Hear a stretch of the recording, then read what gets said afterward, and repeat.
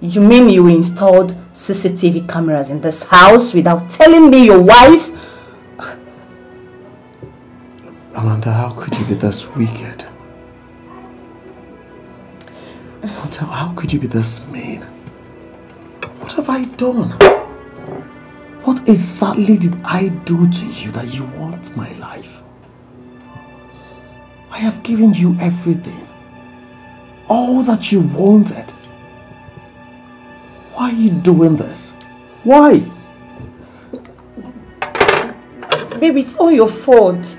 You never make out time for me. You're always busy with your work. You leave every day very early, then you come back late at night. You don't give me time. You don't show me enough love, baby.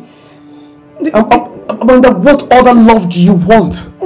I caught you with the same man you claimed to be your cousin in the hotel. Amanda, I forgave you. I did not hold it against you. And now, you want to cut my life short. Why? Babe, I'm sorry. I'm sorry, okay? I'm sorry about Victor. I'm sorry about everything. Now listen to me. Go inside. Pack your things and leave my house. I'm sorry.